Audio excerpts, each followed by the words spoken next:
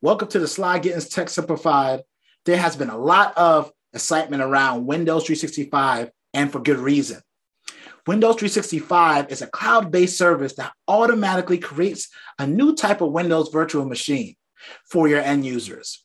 It provides productivity, security, collaboration benefits of Microsoft 365.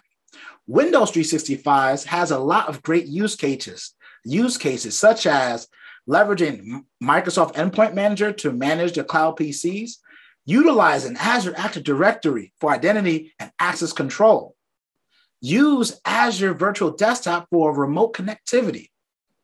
And that's just to name a few of the benefits. So now that we know Windows 365 is and the use cases, let's define a cloud PC.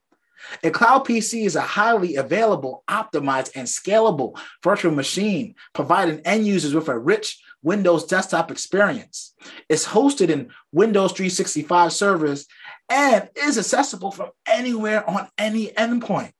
End users have a one-to-one relationship with their cloud PC. It's their own personal PC in the cloud. Cloud PCs are created, provisioned automatically by Windows 365 service. And an end user is an appropriate Azure AD user group is assigned a Windows 365 license.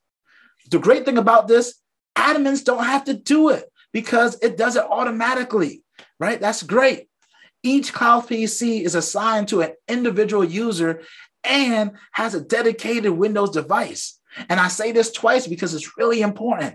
Assigning a cloud PC to a user is just like assigning an Exchange online mailbox to a user. When a Microsoft 365 license is assigned to a user, provision of a cloud PC automatically starts and a cloud PC is enrolled into Microsoft Endpoint Manager.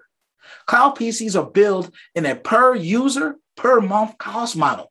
This model means your organization doesn't have to manage the variability of computing and storage costs of a traditional hosted desktop. By default, cloud PCs join to your enterprise Active Directory, sync to your Azure Active Directory, and fully managed by Endpoint Manager. I can already tell that you can see there is a lot of great aspects of Windows 365. I know I'm excited about it. Are you excited about using Windows 365? Let me know your experience below. Let me know your thoughts. Make sure to share it in the comment section. Make sure to share this with a friend. Until next time, Sly Gittens is out. Peace.